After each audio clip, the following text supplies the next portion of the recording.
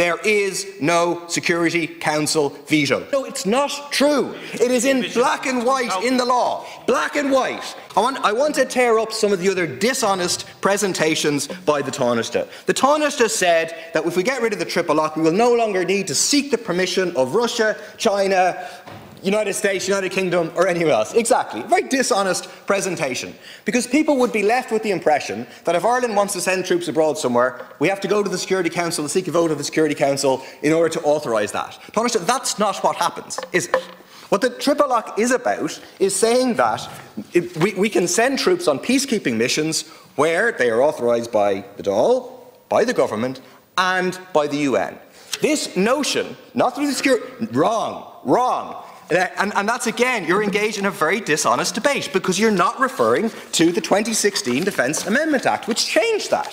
This is not about the Security Council. The notion of any country having a veto is a complete and utter red herring. You go to the 2006 Act, which is explicitly about dealing with this issue, and it changed it. It said UN approval, which is explicitly not just UN Security Council authorisation and UN command, but also, I quote from the Act, an international force or body established, mandated, authorised, endorsed, supported, approved, or otherwise sanctioned by a resolution of the Security Council, and this is the important bit, or the General Assembly of the United Nations. There is no Security Council veto. It's in black and white in our current law. And the current arguments that the government is making about getting rid of the triple lock were the arguments that were made for the 2006 Act. This has been dealt with. If, for example, there was a regional peacekeeping mission into Gaza or wherever else, and there was a veto at the UN Security Council,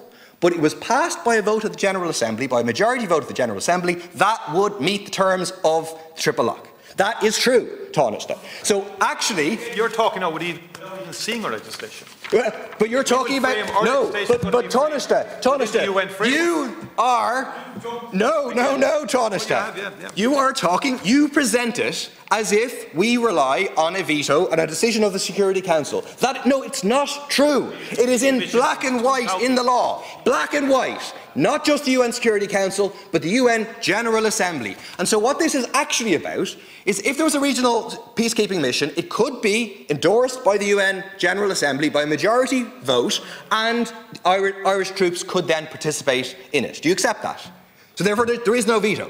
That's what we're proposing. No, that's in the law now, the 2006 Act, Tallaght. It is. There is no such thing as a veto. It's an absolute red herring in this debate. The other thing that's dragged in as an example of how we need to be able to do it is the idea of, well, we have to go and get citizens from abroad and we're currently blocked from doing it. Again, that's a red herring. It's not true. In the 2006 Act, there's a series of exceptions set out where the triple lock does not apply. One of them, F, is undertaking humanitarian tasks in response to an actual or potential disaster or emergency. That covers it. So the Tallaght is not able to come up with any examples where this triple lock prevents us sending troops. And that's because the truth is that this is about sending troops on US-led missions, NATO-led missions into the likes of it absolutely is.